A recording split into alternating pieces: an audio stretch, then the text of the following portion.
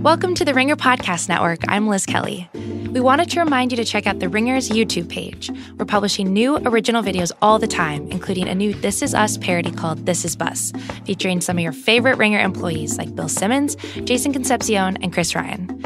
And on Friday, we published a video breaking down the staff's favorite moments of 2018 in sports and pop culture, ranging from A Star Is Born to the Philadelphia Flyers mascot Gritty.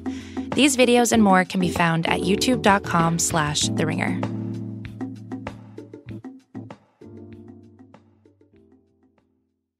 Ladies and gentlemen, this is your captain speaking. I have the only gun on board. Welcome to Con Air. Yes! After serving the last of his sentence, Cameron Poe is taking the first plane home to his wife and daughter. Today's flight is a special one. We're populating Louisiana's Felton Penitentiary. These guys are the worst of the worst. What happened? We caught the plane, man! Welcome to Con Air. This summer, check your weapons, take your seat, Isn't that your car? and say your prayers. Con Air, directed by Simon West. Thank you, and have a pleasant flight.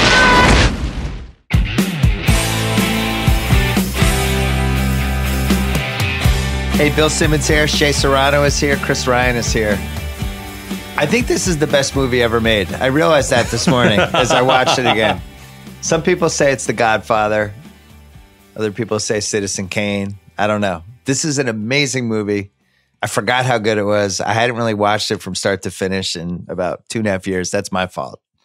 And it's just wonderful. Is this everything you've ever wanted in a movie, Shay? Yes, this is everything. Neither one of the movies that you mentioned a minute ago have an airplane prison in it. No. So they can't be number one. It's an airplane prison. It's a flying jail. An airplane prison break movie. Neither one of those movies has Steve Buscemi joking about Sweet Home Alabama while it's playing on an airplane prison. Neither one of those movies have bald John Malkovich dropping gems on everybody, or mulleted Nicolas Cage just doing roundhouse kicks and speaking with a Georgia accent. You know, we have this category when we do the Rewatchables.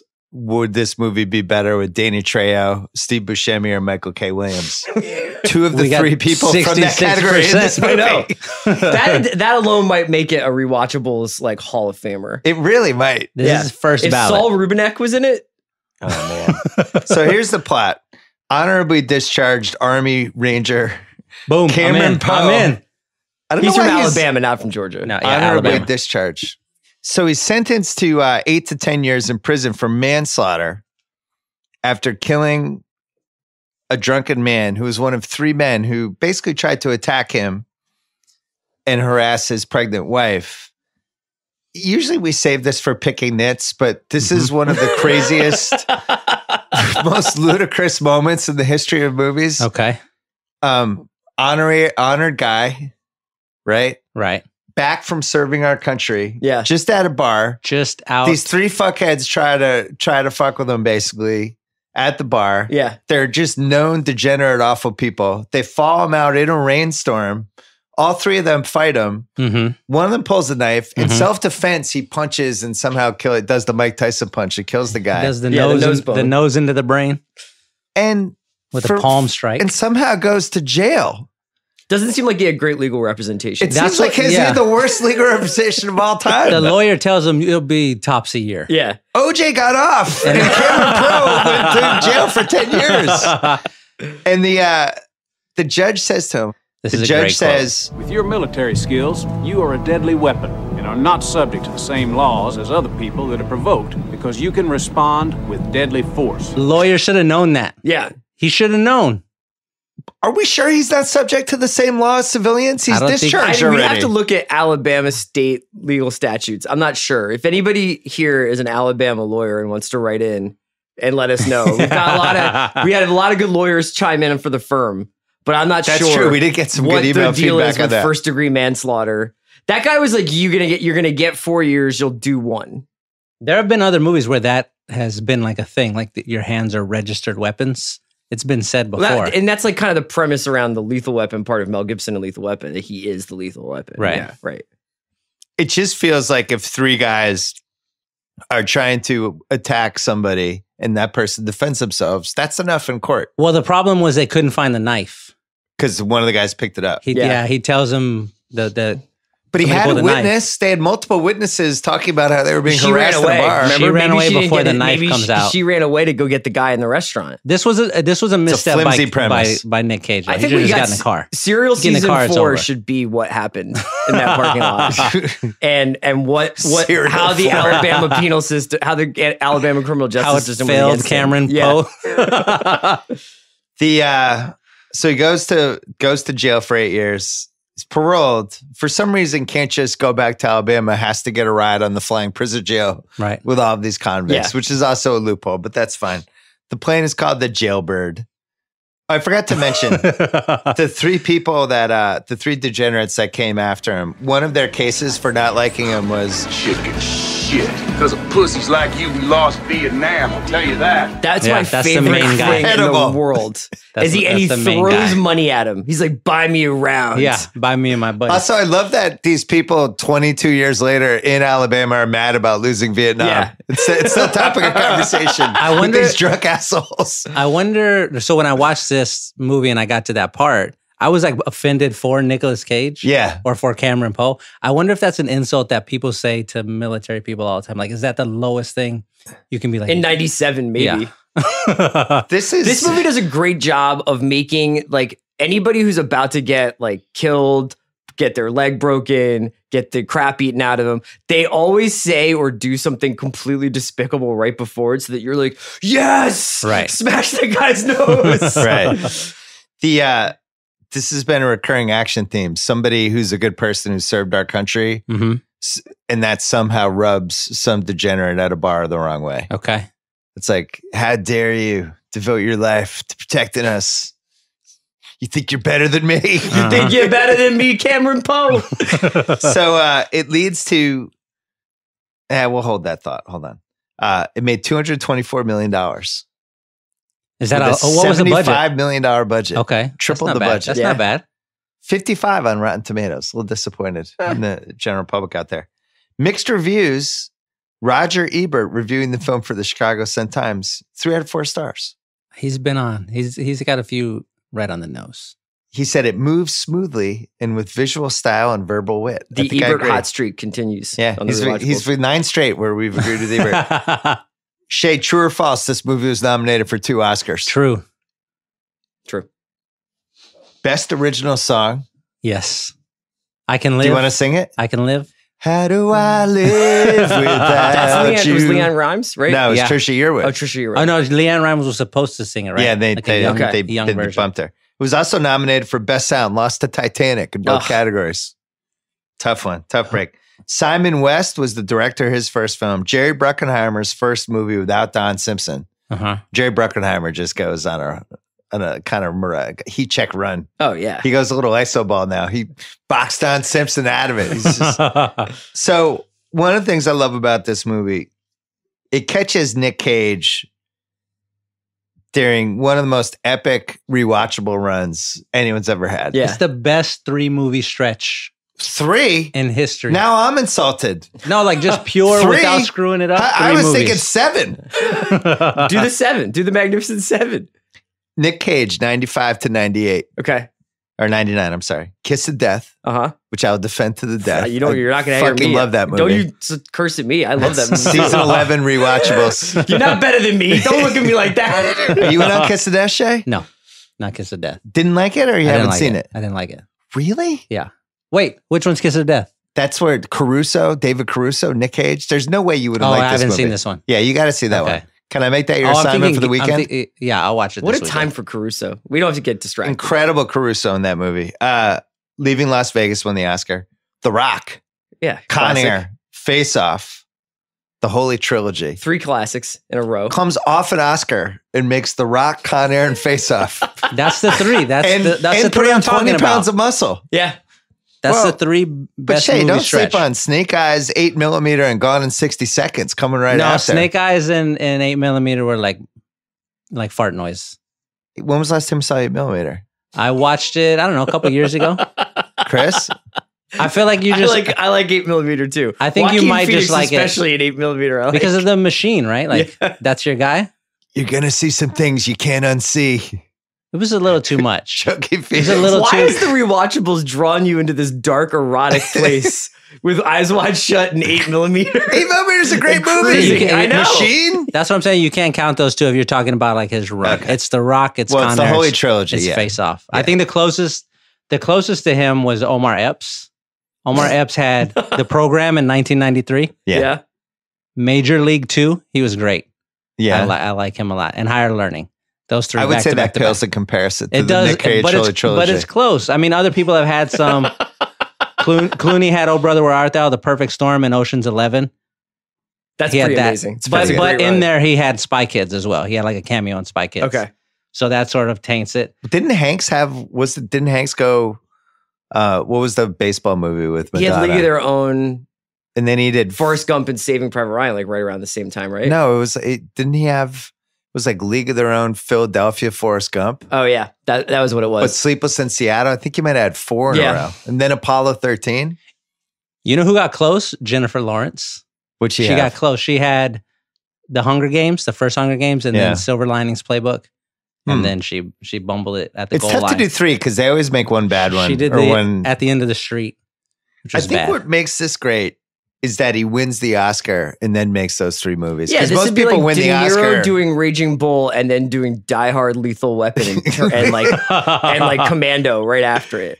And his hair is just going through a variety of phases as this is happening. Yeah. I think probably from the steroids that he was taking because he was massive or whatever PEDs he was on. I don't think he's steroids. I think he's like Python blood. Like he does drugs that we don't even understand. Like special things? Yeah, it's like the I'm with you on that. The essence of like a monkey. Like dragon blood? Yeah, like he got it. Somebody who had spent like time in a rainforest. Yeah. Was where he got He's his muscles. really ripped in Con Air. He's jacked. Yeah. They said, and one of the things I read, they said he lifted weights during like between scenes and stuff. Like he was just constantly. I can believe it. And he's like doing pull-ups, all that stuff. Scott Rosenberg, the screenwriter, he did Things to Do in Denver When You're Dead, Beautiful Girls, Con Air, Disturbing Behavior, and Gone in 60 Seconds in a 5-year stretch. Massachusetts. Nice run for Scott him. Rosenberg. That's a nice run. Ving Rhames. Bing. You talk about the great Bing. runs. Blood In, Blood Out. Yes. Dave, Pulp Fiction, Dave. Kiss of Death, Mission Impossible, ER, Rosewood, Con Air. Mhm. That's a nice 5 years for Ving. When did he do Baby Boy? After. After. That was like 2000. So here are the inmates. I'm just going to throw these out at you, give you your reactions.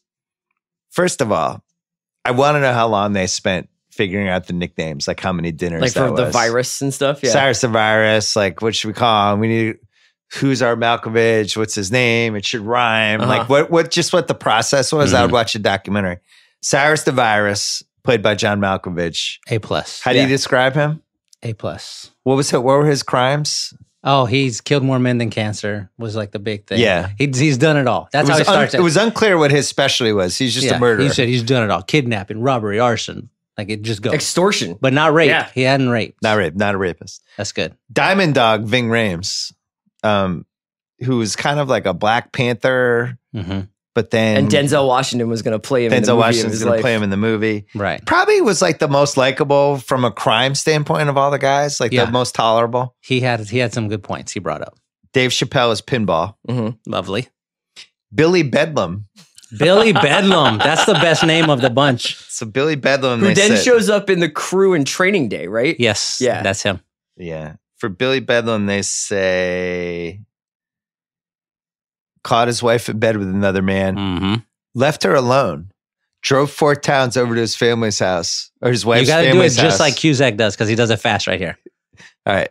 William Bedlam Bedford caught his wife in bed with another man, left her alone, drove 4 towns over to his wife's family house, killed her parents, her brothers, her sisters, even her dog. Even the dog.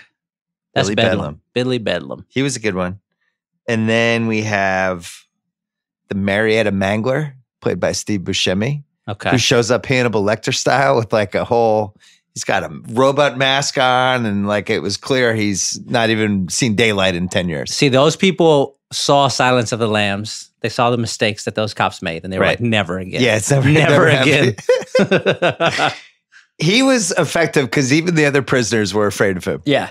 He's getting on the plane and they're like, holy shit, Ving Rhames was nervous. Yeah. If Ving is nervous, you should be nervous. Swamp Thing, he's the guy who flew the plane. Flew the plane, I'm sorry. Sally Can't Dance, who we'll talk about in a little bit. Oof. And then Johnny 23. Played by the one, the only, the Rewatchables favorite. Danny Trejo. Great performance. Tough introduction to the wider consciousness. Yes. In this movie for Danny. He said they'd call me Johnny 600 if they knew the truth. That's a lot. I don't know if Johnny 23 happens if they made this movie in 2018. No, because also you're like aware of the evil on the plane. You don't need a serial rapist also on the plane. Right. He's not just a serial rapist, Chris. He has flowers on his arm for each victim, which is one of the most evil things I think that's ever just been casually thrown out in an action movie. Yeah. Because later when it seems like he's going to go after the prison guard, he shows her the arm and he says, I'm going to be Johnny 24 or whatever he says. It's like, whoa, this is like too intense. Yeah. Could you tone it back? Could it just be like 24 banks you robbed or 24? Right. What I don't understand is why he didn't have more tattoos if it's really Johnny 600. Like, why are you only giving yourself credit for the ones you got caught for? Yeah, maybe those are the on the record ones. I don't know. We'll never know with Johnny 600. Johnny 23. So let's go to the categories. Most rewatchable scene. I think Nick Cage, the whole rainstorm, Nick Cage killing. You like the opening? I think the whole fight, it makes me mad every time. I don't understand. He's got his lawyer as the guy from Miami Vice. Yeah. And just terrible advice. Plead guilty, it'll be fine. It wasn't fine at all. They threw out the thing, he gets 10 years. Super not fine. Don't plead guilty. Don't listen to the lawyer, just in general. That's your advice? I would say go not guilty unless you're positive. Unless he's like, I've talked to the judge. Here's what it'll be when you plead guilty. I think that you would have some sort of like agreement between the defense that's and usually the how they do it. They wouldn't just he be had like, no agreement. Let's roll the dice when the judge gets it. That's what he did, though. Yeah, I know. The He's judge like, just overruled plead, the judge everything. will be good. He's like, nope, that deal is out of here. The reality is Cameron Poe is kind of a dumbass. Yes. When you go through the movie, he's, first of all, just get in the car, get away from the three drunk guys in the rainstorm. There you go. Get the fuck off the plane. Yeah, get off. You don't need to be a hero. Yeah. Oh, your buddy Bubba Gump might have a diabetic seizure. But he has the insulin. I'll see you later. Yeah. Good luck for that diabetic seizure. I'm out of here. Anyway, I have Nick Cage kills the guy. Cusack's scouting report for the inmates is phenomenal. Yeah. It's really great. I love it. I wish they had flashed more graphics up and we could have seen more background like with Creed? each guy. Yeah, it should have been like 6 minutes long. I would have watched that forever. The cons take over the plane. Have some thoughts on that. We'll save. The put the bunny back in the box crouch fight scene. Shea, you're the fight scene expert. Has there ever been a crouch fight scene? We've where had you're like you basically have to shrink to the size of. We've had close quarter fight scenes before. Yeah, but this was the first crouch one I've seen. Usually they're mushed in tight, like in Mission Impossible when they're in the bathroom stall. Or they're fighting in like one guy's in the front seat of the car and another guy's in the back seat, like in the Raid 2. But never like we're just both going to duck down and waddle at each other. Well, I loved it. I have written here just for Shea, Cruzito tries to escape. Quick part for my guy. When Cruz, I just call him Cruz. I know he has a real name, but he's just a Cruz for me. His name is Cruz. When he tries to steal the second plane and I like that whole boneyard sequence. I like the whole sequence where they're like trapping those guys, like the soldiers. Yeah. And then there's the plane explosion. Yeah. I like the part before that when he's explaining everything. Yeah. And the guy's like, what's this? It's like, that's a rock. That's a rock. Right. Okay, my bad. And then the plane landing on the Vegas Strip. Yeah. Right. So I got those 7 unless you want to throw anything else. No, those are good. There's a clear winner here, though. What is the clear winner? It's Cusack doing the introduction. The scouting report. Yeah, that's the one. You guys don't want to go honorable mention for the long montage of him writing letters back and forth to his daughter? I do like that. Dear Casey, dear Casey, dear Casey. I do like Dear that. Casey. Dear Casey. First grade. God misses you. Yeah. I like that she sent him one letter that was like 2 words. Dear Daddy. Are you ever coming home? It probably took 4 weeks for the letter to get there. Also, did the wife stop writing letters at that point? It's just the daughter. Casey's writing. Pretty loquacious first grader. There's a lot of unintentional comedy in that scene because there's one part where there's like a prison riot. Yeah. He's writing the letter. He's like, "Dear Casey, things are getting a little crazy here. I just want to check in." Meanwhile, like mattresses are going over the balcony. I think that he rolls over and covers one ear with his hand. Like that. That'll make the noise go down. What do you have for the most rewatchable scene? I'm going to go with stealing the second plane. It's pretty good. Yeah, I like that whole sequence. So the defense for that one is more unintentional comedy. There's just gas and propane everywhere. It's basically an abandoned airfield. There, yeah. They have a propane thing that is like basically the size of the new LA football stadium, and it just says propane in big letters on it. And the plane's going toward it. And then there's more gas. There's a gas station. Can we actually also include Colmini's car getting crashed into the tower in that? Yeah, that's part of all of it. And that's what I'm going with for best scene. I got to go Cusack. I really like him in this role. I like when he gets to play these characters where he's like a little bit smarter than everybody else. Yeah. Like in Runaway Jury. Yeah. I love when he's in those positions and he gets to just like talk a bit. He seems pretty frustrated by like just being in this movie, but he actually is like one of the best parts of it. Oh, easily. We're going to talk about Cusack later. I have the cons taking over the plane. I really enjoy. I have a lot of thoughts on it. Okay. Putting the things in your hand. The needle in the needle in the hand. Yes. I don't know how much that hurts, but I would almost love. What was that show where they reenact stuff or Mythbusters? Mythbusters. Could you have done that? Could you do a Mythbusters where you just have people put that in their hand? Yeah. How do you pull it out? There. It's deep in there. Yeah. How do you get it out once it's in? Could you push it too far where you just like you just like they usually have like a little button on the end, and you just got to get it in there. But that was like, you got to respect that move because that had to hurt a ton. That had to hurt. And then on top of it, you pull it out. There wasn't blood for some reason.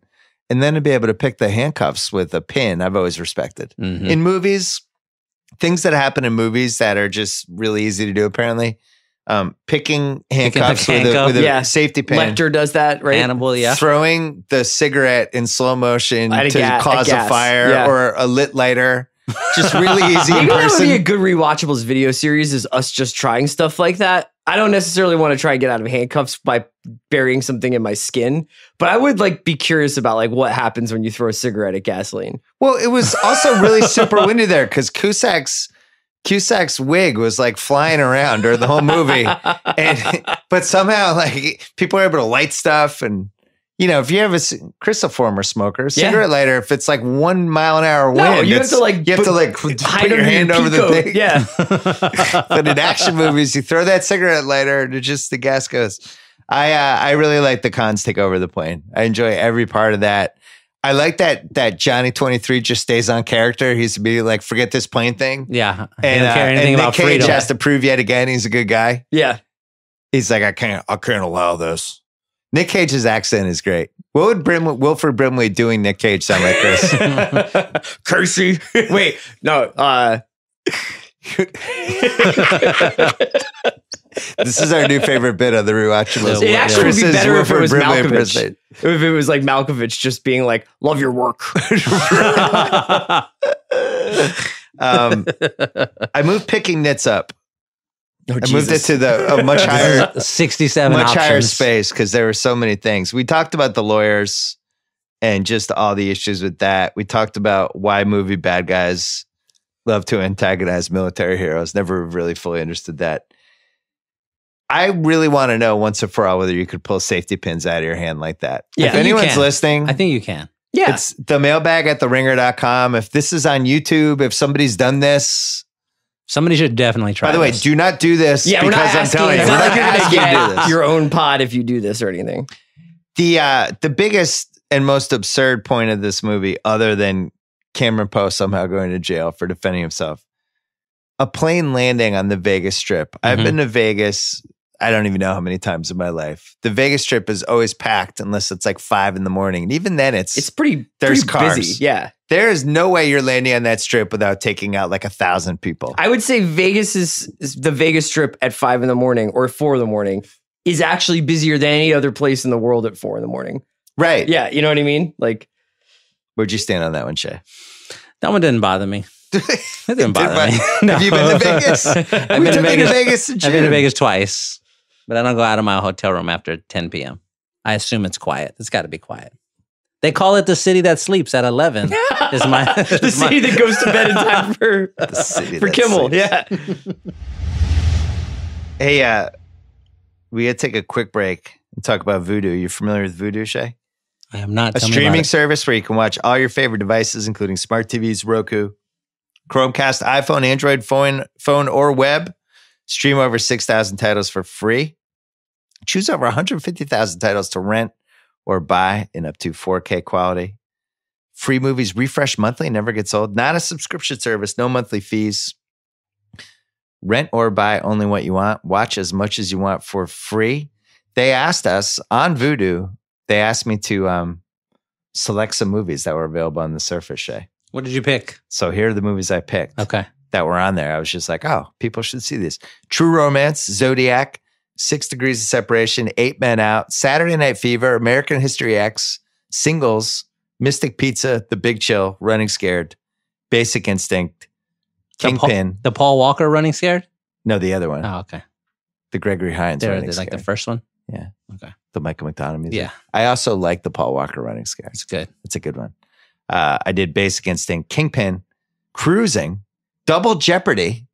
Ashley Judd, a baby. Potential rewatchable Ashley candidate Judd. next in 2019. I have a lot of thoughts on that one. And finally, Bloodsport, which I know you have a... I just registered right now when you said Bloodsport. I figured. I'm on my phone. That's when the blood went to your head. That's all you need. So you have in Villains... Bloodsport may or not be involved in a Villains episode on your podcast. Bloodsport was the first one we recorded and then we ditched it. Oh, it's gone? Yeah. We recorded it like as a practice one. Oh. And it didn't make it. Didn't make it? No. Because Lee was on the cutting room floor? Because I screwed up too many times and I was like, we got to record. You could maybe bring it back around though. Or it could be like your basement tapes. You unearth them. Yeah. Well, we'll just do it for Rewatchable. So anyway, Vudu. Check it out. Head over to vudu.com/rewatchables to sign up and start watching it today. That is vudu.com/rewatchables. You can watch the movies with your kids. Stuff like Stuart Little, Free Willy, Pink Panther 2, Zookeeper, Bloodsport. I watched Bloodsport not with cruising. my kids. and check that out. There you go. Are your kids in the Con Air zone yet? We haven't seen Con Air yet. Yeah, they can watch the TNT version. Yeah. I don't like the rape angle. Yeah. That's why they didn't do Kickboxer. Yeah, that's tough. Yeah. We're not ready for that. How did they handle the Johnny 23 on TNT? They let it happen. They let it happen? Yeah. There'll be a moment where Trejo is just going to be, his scenes are going to be cut dramatically. I bet. In like 2024. Hey, what's age the best? Malkovich says the title in the movie, and he says it 2 different times. Mm-hmm. Also, which is one of my single favorite things. Of Bruckheimer movies. Yeah. Welcome to The Rock. Yes. I love it. I love when the degree of difficulty, almost like Bruckheimer, he read the script. Yeah. He's reading in like the bathtub and he's just jotting down notes. One of the notes is, you didn't say the title in the movie. Can you work the title in? Can you add something? Nick Cage has aged the best. Nick Cage has become like a punching bag now. Right. People forget the guy won an Oscar and he's a fucking awesome action hero in the 90s. I did the Action Hero Championship belt for Grantland, and Nick Cage had the belt for like 2-3 years. Yeah. Yeah. And he's really especially good in this movie. Like there's good acting. Well, that's because he's an actor first, right? A lot of the guys from the 80s were all action guys, and then they had to act a little bit. Stallone, Schwarzenegger, Seagal, But Bruce Willis, Nick Cage, those guys, Mel Gibson to some extent, like those guys were action heroes who were actors before they were action heroes. So I think it makes a huge difference. Yeah. He delivers a couple lines good, like a couple jokes, a couple post-murder one-liners. That's the rattles them off. Why couldn't you put the bunny back in the box? That's the like secret thing about this movie. What makes it good, because you've got all of this ridiculous stuff happening. But the characters are they're played by smart, good actors. John Cusack is great. Malkovich is great. Ving is great. Steve Buscemi is great. Nicolas Cage is great. Like they're good actors really buying into the role. Malkovich is 100% evil in this movie. He believes everything he's saying. He sells it. That's why it's so good. Nick Cage's hair, I think, has aged the best. I think this was the best year for Nick Cage's hair. It was getting thin on the back, so he had to grow it out or getting thin on the top, he had to grow it on the back. There's also no explanation for it. He's got it high and tight when he gets out of the army. Right. He starts growing it out a little bit when he goes into prison, but just like why prison? Why he would be like, you know what? I'm coming up soon, probably for parole. I'm going to get out. What I'm going to do is grow an outrageous mullet. Even though I'm bettering myself in prison and learning Spanish and staying out of trouble, what I'm going to do is grow this I'm going to get the insane mullet haircut. because that's really what I want Casey and my wife to see when I get out. I've never seen. That I look like I've been like the base tech for poison for all of the 80s. Would you, if you were in prison for 8 years, would you tell your daughter not to come see you until you get out? I'd kind of want to see my kids. Give me something to look forward to every week. But he was in a pretty serious prison. Because he's in the same prison as Billy. Right? Yeah. He's in a different cell block. Wing, yeah. I'm here 8 years. I got nothing to do. My kids are coming 2 weeks from Saturday. Now I have something to look forward to. It just depends on what kind of prisoner you want to be, man. It's a little too unselfish. Do you want to try and blend in and not get in any trouble and not do anything? Or do you want to like run the block? Do you want to be like, I'm like blood in, blood out. Like nothing happens without my say so. Well, he was keeping the low profile, but yeah. I still want to see what my daughter looks like. Yeah, my kids are going to have to make that trip. Yeah, make that trip. Sorry, this is where Dad is. I'm getting out soon. Yeah. It'll be great. Chappelle has aged incredibly well in this movie. And a lot more racially charged humor in this movie that I remember. Yeah. And Chappelle does a lot of it, but it is fucking funny. Yeah, well, I had kind of forgotten the racially charged. Yeah. I don't even know if racially charged is the right phrase. No, it's racist. Yeah, I think it's like it's just racist. I was trying to be light with my touch there. Yeah, there's a couple of lines where you're like, whoa, yeah, hey. With the like wounded knee thing. And, yeah. And then like a lot of people calling each other Negro. Yeah, that was weird. Yeah. Here's another thing that's aged the best. Sigh! Anada. He had prepared for that. So good. He's like, I just need someone to call me Cy one time. just one time. He's just walking around like, I'm going to kill somebody. They say my name. I'm doing this. And then finally, this really should have been most rewatchable scene. Buscemi and Cage.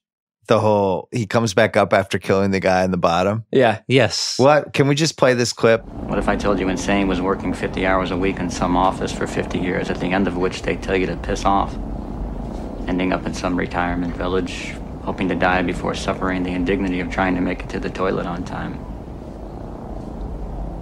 Wouldn't you consider that to be insane? Buscemi just goes to 9 other levels. He does most murders are a crime of necessity rather than desire. I'm like, this guy would give the greatest TED talk of all time. Yeah. Can we just hear him? He was really selling that like lifestyle. Every time I'm watching a movie and somebody makes fun of somebody for having a job, it like kind of hurts my feelings a little bit. Like, yeah. I need to be more of a rebel. Yeah. It happened when I watched Heat. Is when they like you have a regular type games, life. Yeah, I was like, that sounds fantastic. Yeah, Neil says that. Yeah. What, are we gonna go to ball games? Yeah. So, what aged the best, and what did I miss? Anything else? What aged the best for you, Chris Ryan? Just the '90s Bruckheimer. Malkovich aged the best for me because it's like on this run of him doing a couple of villains, like in The Line of Fire. Yeah, and he's just really in the pocket with being the heavy. He's super funny, but he's also really smart and kind of scary in each movie, and he just really knows like exactly how far to go. And it's such a great period of time for action movies because before they were so high concept and they were so like everybody had to be jacked up, like looking like Jose Canseco and beating the shit out of each other. But then they were like, you know what? We could probably just get these guys who are like incredible drama actors and they'll elevate this somewhat stupid material anyway. And they probably cost a little bit less money than some of these action guys who are making however many million per picture. Yeah. So it's really a great performance. Well, it started with Die Hard with Alan Rickman, yeah, which we talked about when we did the Die Hard pod, and then led to all of a sudden John Lithgow and Malkovich and like real actors going for these. Is this the first role you think of when you think of John Malkovich? I think of In the Line of Fire. It's weird. For some reason I go to Dangerous Liaisons. Yeah. I thought he was like throwing 110 in that movie. For me, it's Teddy KGB. But yeah, that's good too. Con Air is right underneath there. Like he's those two people in the movie. What's cool about Malkovich is he looks pretty much the same in every movie, but has all these different characters that feel different. Yeah. Like he does have that In the Line of Fire and Con Air. Well, character and in the Line of Fire, similar. he like does all those disguises too. He like gains weight, loses weight, puts those fake teeth in and stuff. But like in the Killing Fields, that character is not like any of the other characters he plays. Did you see him in Mile 22? Yeah. I did. Mile 22. Do you want to talk about Mile 22? I want to talk about Mile 22 one day, yes. Thumbs up or thumbs down? Thumbs up, but with some reservations. Yeah. What age the best for you? The best for me is Nick Cage. Do we really? Are we done picking nits? We didn't have any. Yeah, you only had two. I thought you were like, I have 67 of these, and you did like one. I keep picking nits. What other nits do you have? Well, I'm not clear. I mean, the whole movie is a nitpick. Yeah, but let's just talk briefly about dividing up operational priorities within this sort of like the criminals, the sort of the cop side of it, right? So you've got like the DEA guy, Cole Meany, who's driving a sports car, and he's throwing his weight around. And then you got the U.S. Marshals guy. Yeah. And that's Cusack. But then the military gets involved pretty much, I think, because they've got like these Black Hawk helicopters chasing down the jailbird. And then you've got like the army involved when they finally get to the air base. It's really unclear like who is actually in charge of this like pursuit at various points. Everybody. Yeah, everybody. You would think it would have been better figured out considering like 20 terrible criminals were on this plane. Yeah. Yeah, they had some time. They had a meeting. I don't understand where they were all going. I mean, like, I know they were going to They're being transported to somewhere. like a super prison, right? But like... They were all going to like a new supermax prison that was supposed to hold the worst. But then, you mean where they were going when the cartel guy was going to get them? No. Like, why are the other non-terrible people on there? Well, I'll tell you what. Also, the jailbird, no disrespect, it doesn't seem like a very sturdy craft. That's an old plane, right? It's like an old piece of shit World War hunker that II. they're like, let's just put the most dangerous guys in the world on this plane. I like how you said no disrespect, like it was going to hurt my feelings. What? I don't understand so this is one of my nitpicks. Like, why do we not have a person with a gun on the plane? Well, we did. No, but like, sit there, hold your gun. Not like a secret thing or in a lockbox or under the plane. There should be a person up on the little platform with the fucking rifle just in case. That's all you need. Everybody gets there safe. I was going to do this for What's Age the Worst, but the guy they picked to secretly armed with the gun basically pulled the Fredo Corleone and just completely fell apart immediately. Yeah. He did the Nathan Peterman. The DEA agent? Yeah, he was bad. He grabbed the put it down. He's like sweating. He just seemed like so out of control. That's also from a time period of like post Miami Vice where like criminals really hate DEA agents. Yeah. It's like the fucking DEA scumbags. And you're just like, man, you guys hate these guys. Any other nitpicks? No, those are the main ones. I was curious about why don't we have a person with a gun shooting everybody when we need to. Would have made sense. Or why aren't the pilots, why isn't it like impossible to get to the cockpit? Yeah. Just like knocking the door and going. Yeah. What's Age the Worst? Mention the Marshal. The Sally Can't Dance character is rough. Yeah, it's fucked up. Yeah. It's not great. It probably would have cut that one. Even, I got to say, even in the late 90s, that wasn't great. No. It wasn't like in 1997 we were going, that character's good. It was just not good. No. It's super awkward. It's weird. Another What's Age the Worst? How did they get rid of Chappelle at 43 minutes? I was going to say, actually, as a nitpick, I'm not sure that ends even as well as it does. Like throwing a guy out of a plane at 20,000 feet is going to cause a little bit more damage than what they he should have burst, right? Like a water balloon. Yeah, it would have been like grotesque. He would have gone like 7 feet deep into the concrete. Yeah. Yeah. You don't think he would just land on a car? Yeah, land on the Volvo, and it's like, I ruined your waxing. Yeah. Yeah, that's a good nitpick. I just was Chappelle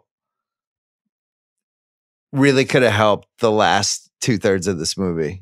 Like, just get rid of somebody else. Keep Pinball. You need the funny. My guess is that they only had him for like 3 days, and he did like all his own dialogue, right? Like he just came up with all his. I don't think they knew what they had with Chappelle. No, would be my guess. Didn't.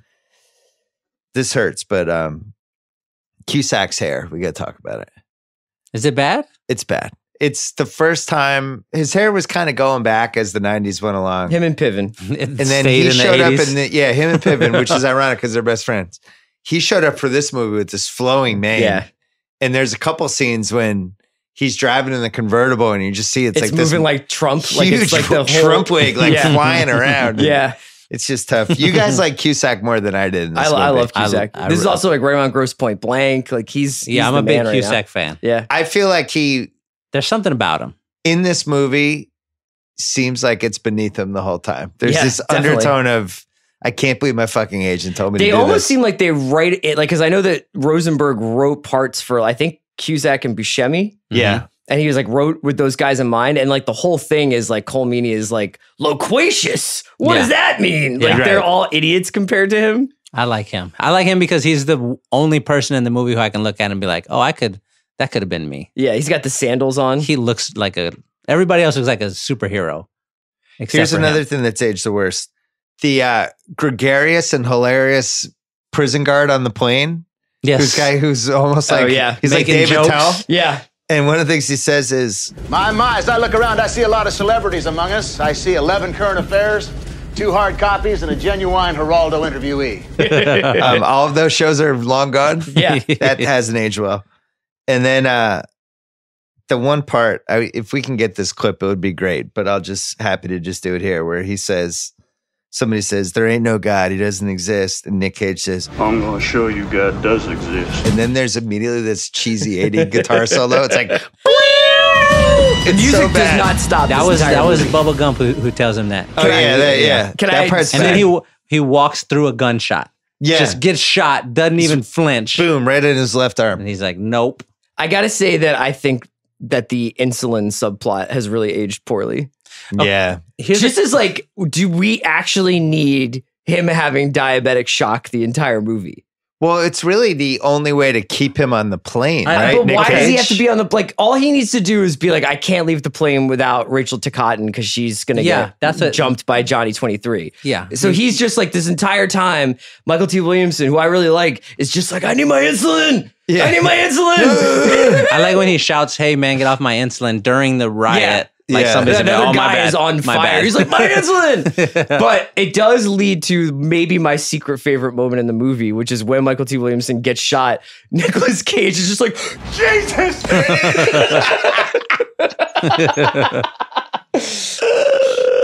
This is going to be a really dumb question, and I'm just going to say it. But when I was watching this movie the first time as a kid, and I still kind of wonder this now, they didn't have a syringe to put the insulin in the guy. Like, okay, I know you can't do this. You but can't like just drink it. Yeah, that's what it's going to be. In a jam, I don't know. I mean, blood sugar is a weird thing. I don't know how that works, but I don't know either. Somebody please Anyone answer out that. there listening, maybe tell us if you can do that. Casting what ifs. Oh, and the other thing that what's aged the worst, Johnny 23. Although you could argue that was aging badly even as the movie was coming out. Casting what ifs. Gary Oldman was the first choice to play Cyrus the Virus. No thanks. Yeah, I'm glad that worked out the way it did. Robert Downey Jr., Charlie Sheen, and Matthew Broderick were considered for the parts of Vince Larkin, John Cusack's character. because that was right when Robert Downey was trying to get like the career rehab thing going. So he wound up in like U.S. Marshals a little bit after that. Robert Downey could have done it. I gotta say, it's a better movie with Robert Downey Jr. He just could have is. done- No, I disagree. It's just better. I disagree. He does a better Chris, job. stand He's a with me better on this, actor. please. I don't think that's true. You guys are wrong. I don't think that's true. Wrong. No. Wrong. Because agree. Robert Downey Jr. Our is DJ, like man. 30% too cool for this role. He's got to be a little bit nerdy. So like when the hand's shaking, when he's got the gun on camera, Poe, you Yeah. don't think Downey Jr. sells that? Yeah, Yeah. exactly. I need that. I hear you. I will take Downey. I don't love John Cusack. Okay. Why I not? liked him in the 80s, liked him all the way through Say Anything, and then kind of turned on him. And I felt like, I didn't like that he felt like Con Air was beneath him. I could feel it in That's his the eyes. thing. You think you're better than me, John Cusack? Better than me. I like this movie, John Cusack. And then Tim Roth was the first choice for the part of the Marietta Mangler. Thank God that didn't work out. Oh my God, really? So he's Yeah. really dipping into the Reservoir Dogs Yeah, Jesus. ensemble there. Uh-huh. Deion Waiters Award. I mean, it's Chappelle or Buscemi. I don't know if Buscemi was in enough of this movie. I think he probably does qualify, but I don't know if it's there's anyone Chappelle. else I think you you can put make in. an argument for Swamp Thing.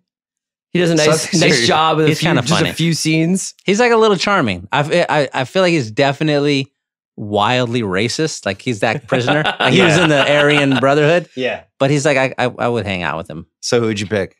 For the heat check? Yeah. Oh, it's Chappelle. I thought Chappelle was great. Incredible. It's like a nothing party, isn't it? He's really like no role in the movie. Department of Erections. Yeah. Yeah. The reason you can't pick Chappelle is because of the racism stuff. Like that. He didn't do it though. Well, I guess he did the one. Yeah, he did the one. Yeah. So I don't know. I still pick him. Okay. Half-assed internet research. Kid Rock based American Badass on Cameron Poe. That's exactly what it is. That's true. That's exactly what it is. He's the human version of that song. Nick Cage did most of his own stunts. He said, "There are explosions 5 feet behind me, flaming helicopters dropping right behind me, ball-bearing bullets over my head. So there was a level of intensity, fear, you might say." It's kind of like my Andrew Luck impersonation. That's a good Nick Cage. It's like Andrew Luck crossed with Nick Cage. How many people died in this movie, Shea Serrano? 24. 43. Oof. Yeah, because all those guys died at the Boneyard. I think you can make a case. I didn't count those, yeah. You can make a case like another 500 people died in Vegas. There's also just like when that happened at the end of the movie and they're like fist bumping at the Vegas Strip and they're like, "Yeah, man, I got a body shop for your car." It's like, you guys just lost like 50 American soldiers in the desert. Yeah. You wouldn't be like fist bumping about Cole Meany's convertible. Yeah. Wendover Airport in Utah was the stand-in for the fictional Lerner Airfield. So fictional airfield that has a lot of propane. Mm-hmm. Con Air's climactic plane crash was originally intended to take place at the White House. Is it really? Yeah. It could have just gone right into Olympus Has Fallen. Bruckheimer eventually decided Las Vegas was more in keeping with the spirit of the film. Good call. No shit, Jerry. Yeah, thanks. Good call, Jerry. The TV version includes a scene during the opening credits where Nicolas Cage is in prison writing letters to his daughter, which is also in the movie version.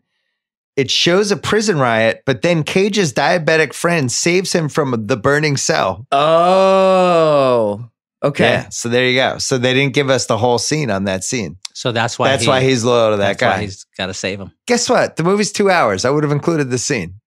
Yeah. I think it's a little fat at the end. So I don't know if you need more stuff in Con Air. How about less letters to the daughter, more being saved from a burning cell? Letters and less more, insulin, less letters. More prison riots. I wish, this is a thing watching it now, I wish that had happened. I wish we had gotten, I want a Cameron Poe in prison. If he's in there for 8 years, give me that movie. Just that alone. A prequel.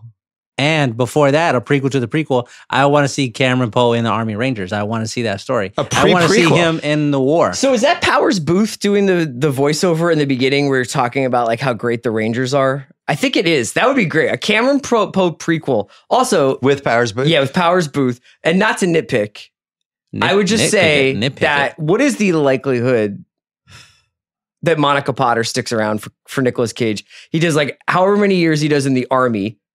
And it sounds like before that, he was kind of a fuck up because she's like, "I thought you went into the Army to like grow up a little bit." Mm-hmm. Yeah. So he's in the Army. And then the night he gets back from the Army, he goes to prison. The night. Yeah. And he shows up on a boat, which What's I the didn't likelihood understand. that she's just like, "I'm just going to throw 11 years away"? I think she's married to a realtor in her area by like year 4. Yeah. And she's like, "Sorry." Yeah. Casey's got a Casey new dad. needed a dad. Maybe that should have been Con Air too. Is Cameron Poe killing the new real estate guy? He's a realtor in Mobile. The crash site was filmed at the Sands Hotel before its demolition in November 96. And what's interesting is they called the Sands. They were like, "You're demolishing this thing anyway. Can you wait a couple weeks? Because we want to film this crazy action scene." Into it. And Sands Hotel's like, "Sure. How much money?" And they did it. And that's how it went. Somebody was crushed to death at Wendover during the filming at the airport. Like a real person? A static model of the C-123 used in the film fell on him, and that's why the film's credits end with "In memory of Phil Schwartz." That sucks. Schwartz. That super sucks. Bummer. They chose Trisha Yearwood's version of the song over Leanne Rimes, who was 14 at the time. Mm-hmm. She had the original song. Then they weren't 100% sold on it. Did Trisha Yearwood, and it became a massive, massive set. Huge. True or false, John Malkovich was unhappy during production because the script was being rewritten virtually every day. And he had no idea how his character was going to turn out. It reflects in the performance. He seems a little bit disturbed. He's angry. Yeah. They're like, "Hey, John, can you ad-lib?" So he's going to say "sigh," and you just quickly say "Anara." Yeah. And walk away. It's like, "Oh, Jesus Christ. We're changing this again." All right, I'm going to give you these two things. You tell me which one you believe. Both of these are on the internet, and they completely contradict each other. Okay.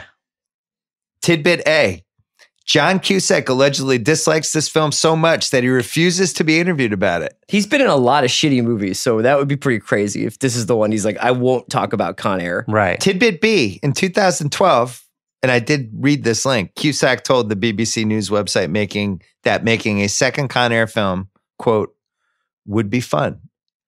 Quote, I'll do it, but no one's offered it to me. Simon West said that he thought that if they did another Con Air, it should be set in space. Space Con Air? Yeah. Con Space? Yeah. Space Con Shuttle? Space. Yeah. Con Shuttle. Con Shuttle. They have to put the prisoners on Mars. Yeah. That's a good place to put prisoners, I suppose. I'm in. I just greenlit it. We don't run a studio, but I greenlit it anyway. On the DVD commentary of Chappelle's show, Chappelle said that he improvised most of his lines on Con Air. So there you go. Apex Mountain. I only have 3 people on here, unless you want to throw Buscemi on here. Okay. Fuck it. Let's do him too.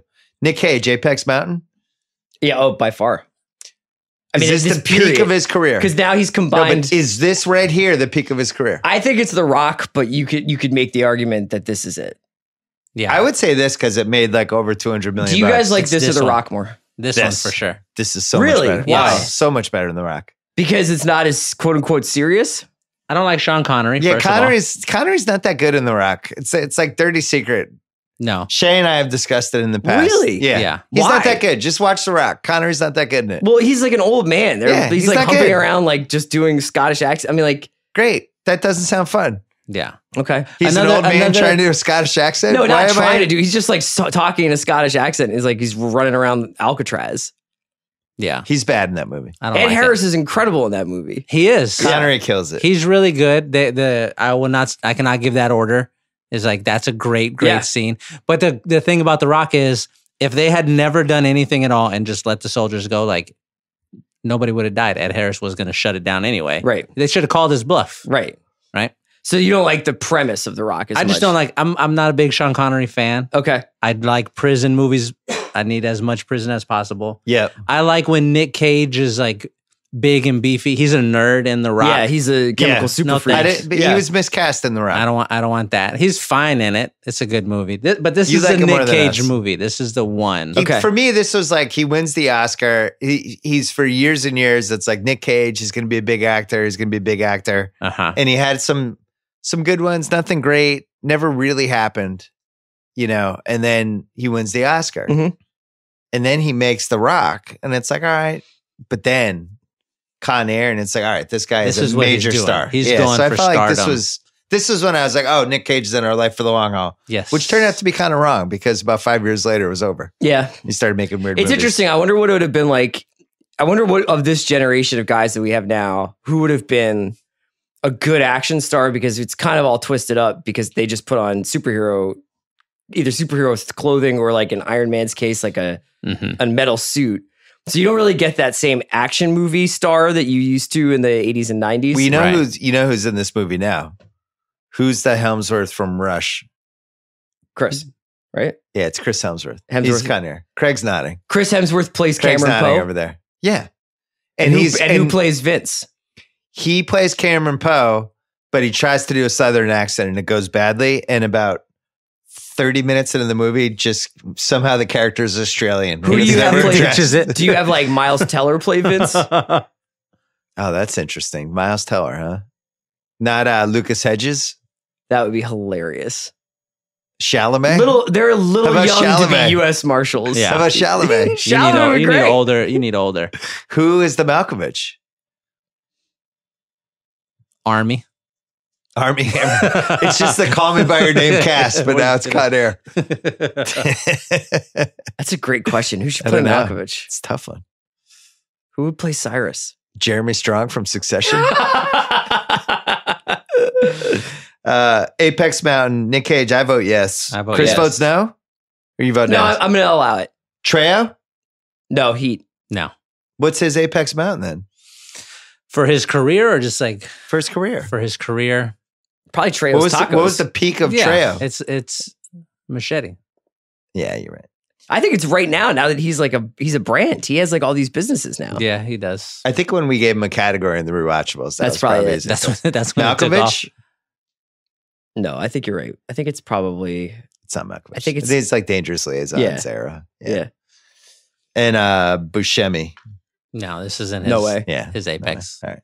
But he can be in That's there. one of the great things about this movie is it caught a lot of people, but not at their apex. Yeah. They were just all really good at what they were doing already. Yeah. Mm-hmm. The Joey Pants Award presented to the actor or actress that makes you go, oh, that guy or oh, that girl, but you can't remember what their name is. There's a couple nominees. Cruzito. Mm-hmm. I know his name though, so he's out for me. MC Gaines is Swamp Thing. Yeah. I bet you didn't know that was MC Gaines. No, I did. I don't know who MC Gaines is. I just know it was Swamp Thing. Was he in the American Badass video? He looks like he would be in that. He video. might have been. Yeah, I don't know. I rewatched it for this thing, and I liked Kid Rock at that time. Yeah. And then I watched it, and there's like a bunch of Confederate flags in there, and I was like, oh, cool. Ooh. Cool. I don't remember that. Yeah. They show one real fast, and then there's like another guy wearing a shirt in it. It's like then it becomes prominently featured. And you're like, hey, wait a second. I don't remember this part. Rachel Ticketin. Oh, I think it's Takatin. The guard. I personally do not think she's that girl because I know her as her because of Total Recall and Man on Fire and this movie. Mm-hmm. I feel like that's enough of a body of work. But yeah. Some people might not know this, but the winner kind of a patron saint for the Rewatchables by being in Man on Fire and this. It's great. I mean, she's fantastic. Yeah. Actually, wanted a little more for her career. Yeah. Always liked her. She's good in Fisher King. And that's Mercedes Rule. I'm sorry. See, this is why she needed better stuff. Yeah. The winner, though, is Renali Santiago, who I texted to earlier. He's really only been in 2 movies. He was in this movie as the controversial Sally Can't Dance character. Right. But more importantly, was the guy from Dangerous Minds. Yes. The little guy who ends up winning the class prize. Mm-hmm. He feuds with, what's the guy's name? Emilio. And then has the one-on-one date with Michelle Pfeiffer. That's really a weird scene. Yeah. Yes. Where the other two don't show up and they have like a whole like date and he buys a jacket for it. But yeah, that guy. Yeah. That little guy. I'm voting Monica Potter. No, she's Monica Potter. Is she? Yeah. Because she's in the Prefontaine movie. She's in Parenthood. Yeah. I think she's Patch Adams. She's in Patch Adams. I think people know stuff. I think people know she's Monica Potter though. Like you didn't know what Renoli Santiago's name was. I didn't know what her name was either. I saw Patch Adams like a couple weeks ago, and I was like, "Oh, that's the woman from Con Air." Holy shit! I had no idea. What do you think, Chris? I'm gonna go Potter. I like that. Boom! Yeah. Wow. Okay. I like Potter. Boom! To your earlier point, yeah, about her not sticking around with Cage. Yeah, this is a general rule that I have. I feel like you have to stay with somebody who goes to prison as long as their sentence is shorter than the time that you've known them. Like you've got to stand up for that person. At that point. Because you think that you just owe it to them, or because it would be dangerous to leave them and have them be able to get out that fast. No. You owe it to them. Like if Laramie went to prison, like she could eat like a manslaughter charge and do 15, and I'd have to stick around. But like if one of my kids went, he can only commit like aggravated assault. Because then you just turn your back on the kid? Fair. Yeah. Then I'm like, I'm not going to stick around for you. Only as long as you've known this person. That's good. You guys are good for about 4 years. If you get locked up and you're going to start a new thing, but it's in 5 years, I'm be like, I got to go, Bill. 4 years, I got you. 5 years, That's good to know. Craig, keep that in mind for when you fall in love with somebody. Pretty long time. Oh, it's great. It's a loyal guy, that Craig. The Saul Rubinek. They knew! This is so easy. I don't think we've ever had an easier winner ever. You know who the winner is. Who the winner of this one is? I think there's a lot of candidates. Award. No, there's only one candidate. Who is it? Colm Meaney? Colm Meaney is it Colm or Colin? I don't know. I think it's Colm. He is awful in this movie, and he dials it up to insane levels. But every scene he's in, he overpowers everybody. In one scene, he's bad. Cusack overacts the overactor when they're flying behind the plane in the helicopters, and Cusack's like, "He's a friend. He's just trying to get home to see his wife and kid. Don't fire." And the guy is like, don't fire. He is terrible. And I think he was in Mystery Alaska and he was terrible in that too. Yeah, I think it's just like, he's just out of his comfort zone here. He's just, everything he's dialing it up to like 10 out of 10. Not great. The Cusack scene is bad. Yeah. Who else would you have for the overacting? There's some good overacting in this movie. I think that, gosh, who would I put in there? I got to be honest. Trejo kind of dials it up a little bit. He does. It's the most animated he's ever been. He goes for it. He really tries to be evil in this, but he goes for it. Can we nominate the soundtrack? Oh yeah, because it never stops. I would like to nominate the soundtrack. Yeah, it's doing the most. Nominee. I like that one. Would this movie have been better off with Danny Trejo, Steve Buscemi, or Michael K. Williams? I guess only Michael K. Williams wins by default. Or no, because it's got 2 of the 3, and we wouldn't want to add it. Like, we don't need to add any more. Yeah, Michael K. Williams could have been on the plane. Oh, sure. Does he play another prisoner, or is he taking someone's role? He could be your Cyrus in your new version. Ooh. He would be, I want to see that. Miles Teller, Michael K. Williams, and Michael K. Williams in the Con Air reboot. I think he's whatever the politically correct version of 2018 Johnny 23 is. Okay. Michael K. Williams. So he's like a Bitcoin guy? He's an arsonist. He's blockchain. He's an arsonist. Best quote, put the bunny back in the box.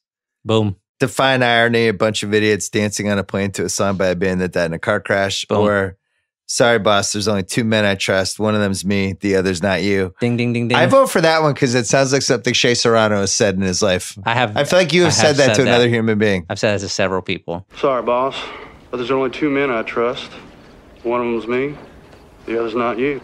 How many people do you trust in your life? Am I one of those people? I trust. I'm like Cusack at the end of the movie where I've won you over. When we first met, I didn't trust you. Yeah, but now I'm like this guy's the going to burn Cusack me. thing. And then now I'm like, all right, you're one of the guys, Bill.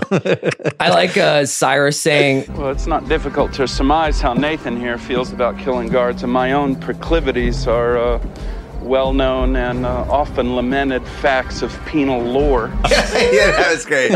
His dialogue is really good in this movie. I'm upset that he was upset during the movie about some of the whatever. There's some great quotes in this movie. Probably unanswerable questions.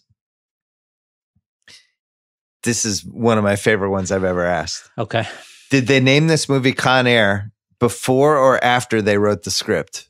No, what are you talking about? Before. This is the pitch. Yeah. It's Con Air is the pitch. And they're like, great, you can make it. And he's like, I got to go write this script. Pitch is Con Air, right? Yeah. And that's it. Yeah. Okay.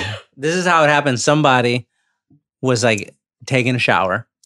He's washing his hair. He sees a Con Air bottle and he's like, oh, that sounds like a thing. Yeah. Sounds like a flying prison. That's like a flying prison. Yeah. And then he's like, oh shit, that's a flying prison. How many people actually died when they landed on the strip? It's like in real life, how many people died? Like it's 580? Yeah. Hundreds. That's grisly. That's a grisly question. 250. Easy.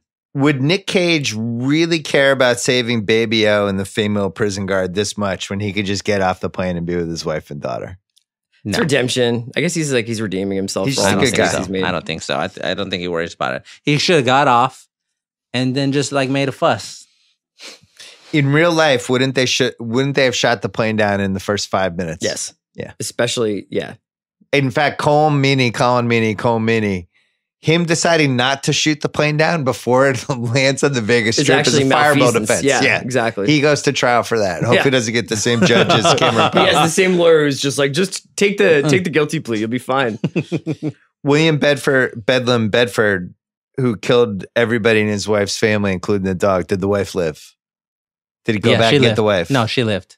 So he wanted her to live with the pain of having her whole family wiped out. Heartbreak, yeah. You did this. Heartbreak. Another possible Heartbreak, Mitch.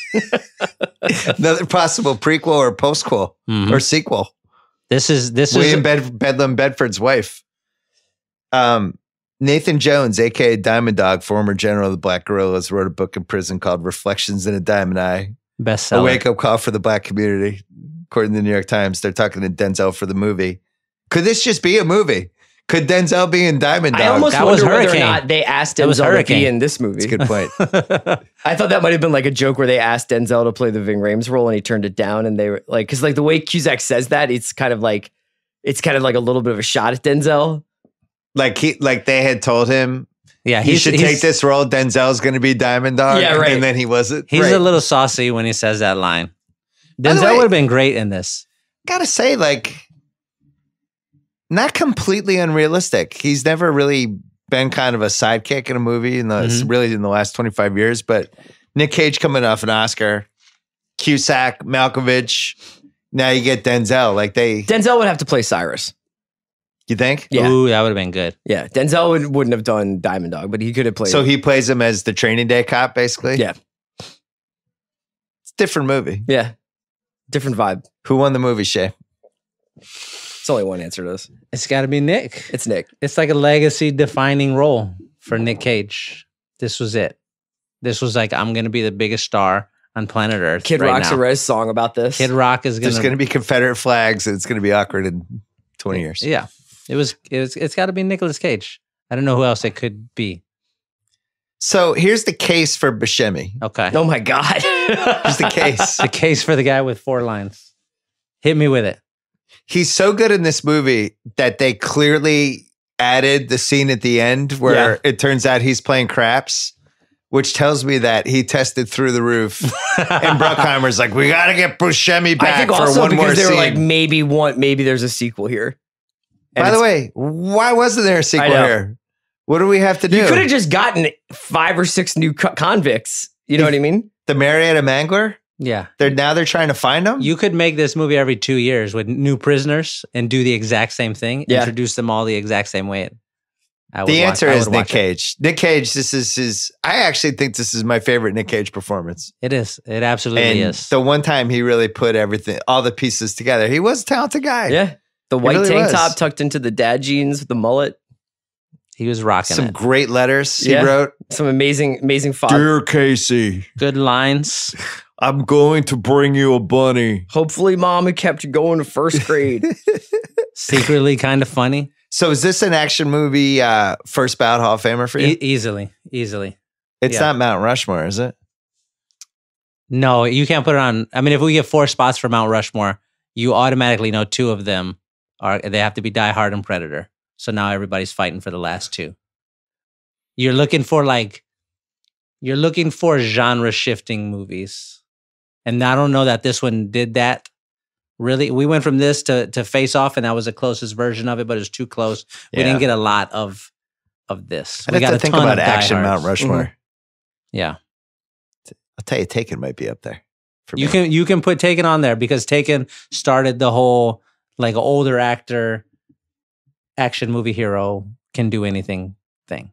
Because that's what happens when you sit behind a desk, Shay. You get soft. You forget to check the weight of a gun. So then you've only got 1 spot left.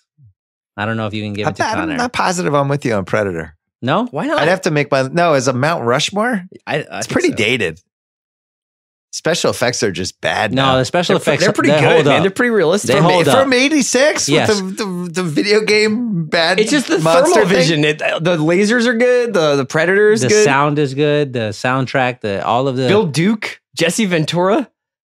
Some great body oil in that. Yeah. Body oil biceps. Yeah. A lot of testosterone in that movie. If you want to knock it off, you can do it. You can like make a case against Schwarzenegger's whole body of work after all the allegations and stuff. You could be like, we're just automatically disqualifying him. You could do that. I still enjoy those movies. Okay.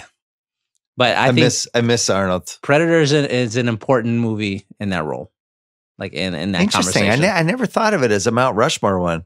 Yeah. Con Air.